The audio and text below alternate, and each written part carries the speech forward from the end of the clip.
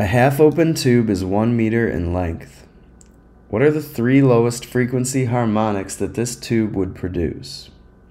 Assume a speed of sound of 343 meters per second. Okay, so if we have a 1 meter tube where this end of the tube is closed, then when we draw the waveform, this length of the tube is only going to represent 1/4 of the wave. When it comes to drawing the waveform of a tube, there's several different drawings we could do. One would be a drawing of the changes in pressure of the air in the tube. Another drawing would be of the variations in displacement of the particles of air in the tube. So if I draw the displacement of the air particles, let's say this is the open end of the tube and this is the closed end. We're going to see that particles near the open end are free to move back and forth quite a bit. And what we should find there is an antinode for displacement. But what we'll see for particles that are near the closed end is that they can't wobble back and forth. They would hit the closed end of the tube. So they're not free to move.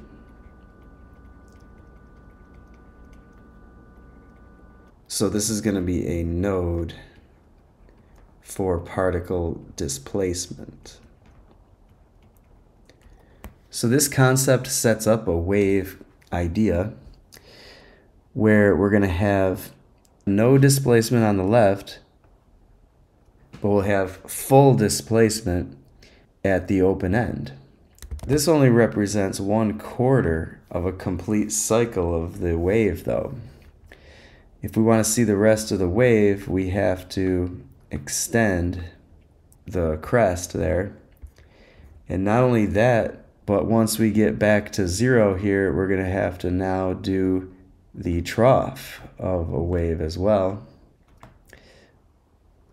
And this shows that the actual wavelength of the fundamental frequency, it's called, for a half-open tube, is going to be 4 times the length of the tube itself. This will represent the fundamental wavelength. There can and will be other harmonics that are possible here, but they all have to start from 0 at the closed end, and they have to reach an antinode on the open end. Our next harmonic needs to reach a maximum and then come back to where it's going to reach another maximum by the time it gets to the open end. If we are to continue this picture, what we'll see is this.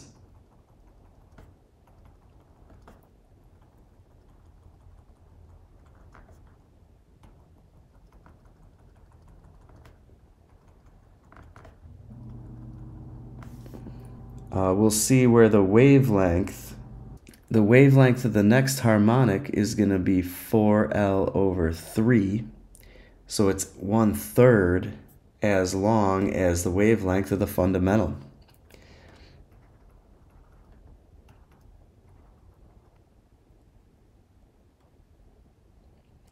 So let's calculate the frequency of the fundamental wavelength in air. We would use the wave formula to find that, plugging in a speed of sound of 343 meters per second. Let the wavelength be 4 meters, because it's 4 times the length of the pipe. And we can now solve for the frequency of the fundamental. It's 85.8 hertz.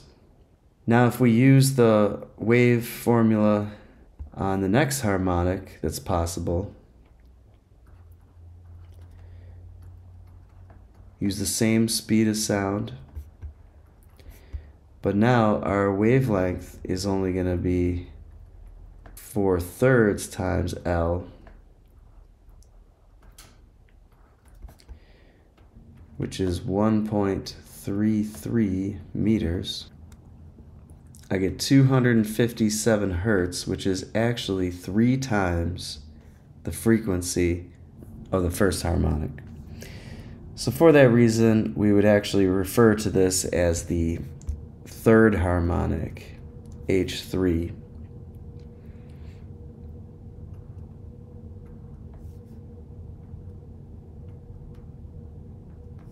Finally, we'll try to find the next harmonic that's possible. Okay, so our next harmonic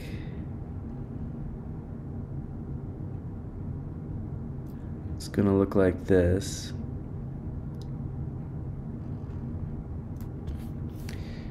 And that's going to be H5. As we can see, we have a complete cycle of H5 inside the length of the tube. We have 1 1/4 waves completed. We'll have then that the wavelength of H5 is going to be 4/5 L. So this is going to be 4/5 times 1 meter, which is 0.8 meters. Okay, finally I'll use the wave speed equation. And let's apply it now to this fifth harmonic.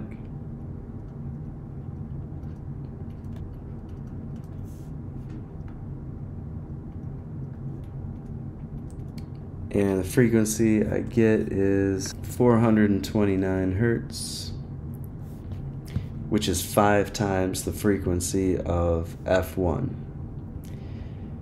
And that's what we expect for a half-open tube, that you're going to have a fundamental frequency